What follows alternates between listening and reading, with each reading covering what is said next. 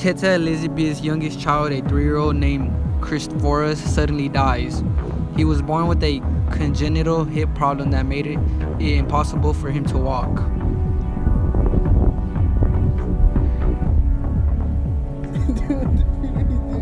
None of the family is really worried about Christophorus' death except for his mother. She has begged her neighbors for money to give the kind of burial he would have gotten back in Lithuania.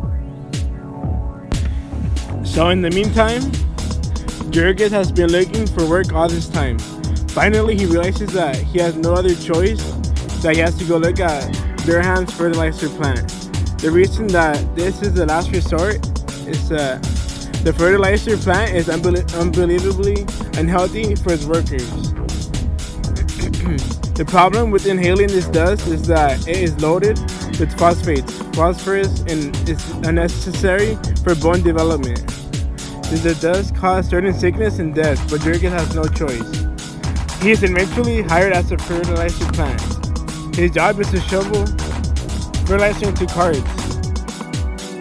The family then decides to send the two boys back to school in the fall.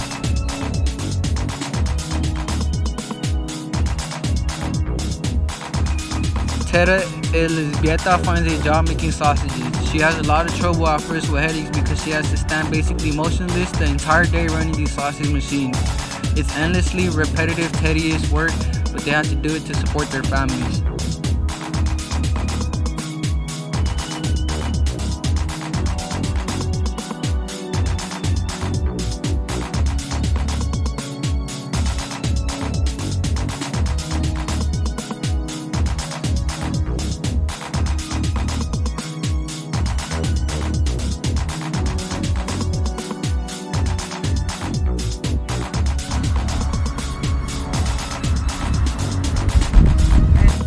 Oh, Christophorus!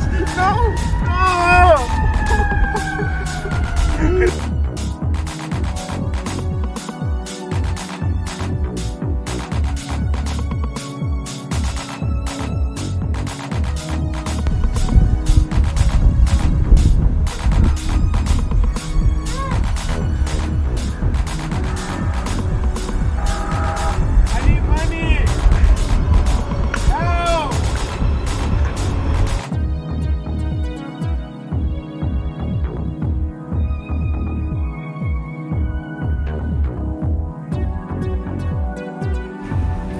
Hey, I need a job. Really? Where do you live? I live at my house. Oh, really? Yeah. You need a job? You're hired, man. Really? Yeah. Thank you so much. He's hired, guys!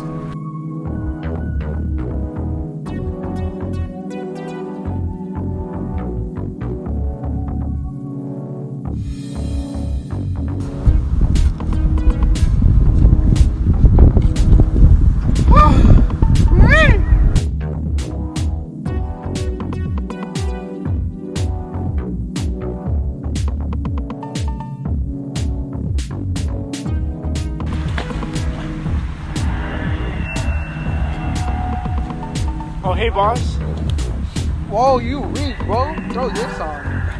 You alright? This man smells like crazy, dog.